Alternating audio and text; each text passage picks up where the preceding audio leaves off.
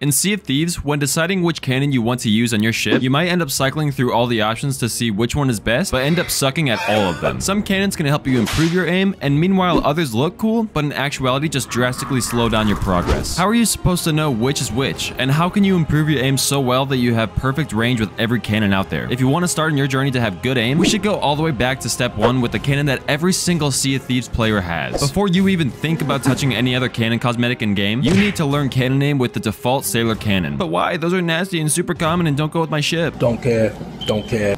Don't care, still don't care. You'll learn the ways of simplicity. It's all in the design of the cannon itself. The sailor cannon has 3 rings on its design that actually can be used to estimate the correct range of your shot. Depending on how far your enemy ship is, you'll want to line up a specific ring to the boat. There's the farthest ring, the middle ring, and the nearest ring. Each ring will serve as markers for generally how high you should aim your cannon in relation to how far away the boat is. Here's how you should use them. If you're fighting a ship that is decently close to you, you should line up the boat, or the direction it's going, with the furthest ring of your cannon. Your cannon will be in a low position to cause some holes in the enemy's hull. If the boat is a medium-sized distance from you, then line up the middle ring to the boat, and if they're far away, line up the furthest ring to the boat. If you're not sure which ring to line up to the boat, decide the 2 you're most confident in, and then test the 2 out. Then whichever one hits, go off of that one. Obviously, you won't get hits 100% of the time that you line your shots with the rings, but it'll give you the general direction in which to shoot for maximum accuracy. Once you've practiced with the sailor cannons for a while and hit at least 70 to 80% of your shots with it, then we can move on to stage 2. You can either keep the sailor cannons since they're the perfect chef's kiss cannon,